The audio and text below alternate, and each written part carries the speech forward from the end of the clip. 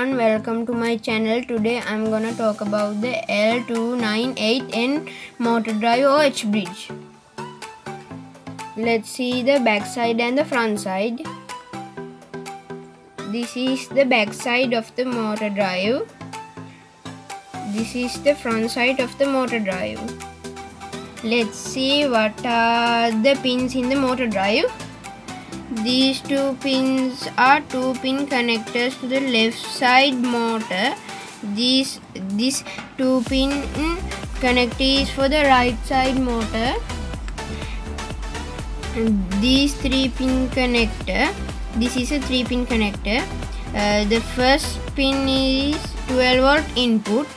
The second one is ground input and output. You can use for both. This is 4-volt output, only output you can use. There are 4 pins here. These two are used for the left side motor. These 2 pins are used for the right side motor. These 2 pins are used for this left side 2 pins. These 2 pins are used for the right side 2 pins. These 4 pins can be connected to any digital pin in the Arduino board. If you want to control the speed in the motor, you have to remove the ENA and ENB jumpers. The ENA pin is used for the left side motor. The ENB pin is used for the right side motor. If you want to control the speed in ENA and ENB, you have to connect them to the Arduino board PWM pins. They are 3, 5, 6, 9, 10, 11.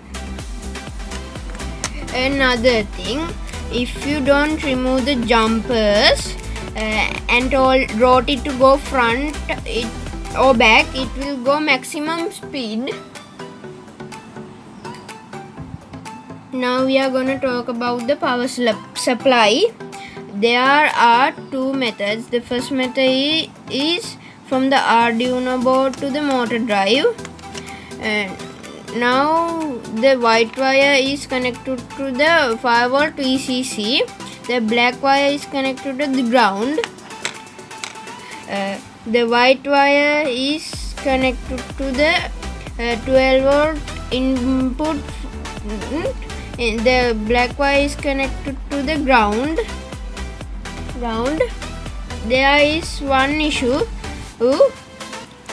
We can't control the motor speed because the Arduino Uno board only supplies 5-volt. It's not enough to control the motor speed in the motor. This is the second method from the motor drive to the Arduino board. You need 2 wires, and I took purple and grey wire. The purple wire is connected to the 12-volt input. The grey wire is connected to the ground. You can connect these 2 wires to a 9-volt battery or directly to 12-volt. You have to change the white wire to VIN, but the black wire is same. You have to connect to ground. The black wire is also connected to ground. The white wire is connected to the 5-volt. Now you can control the speed of the motor because there is enough power to control the speed of the motor. That's all for today. Next time I will show you how to build it and how to write the code. Thank you for watching my video. Have a nice day.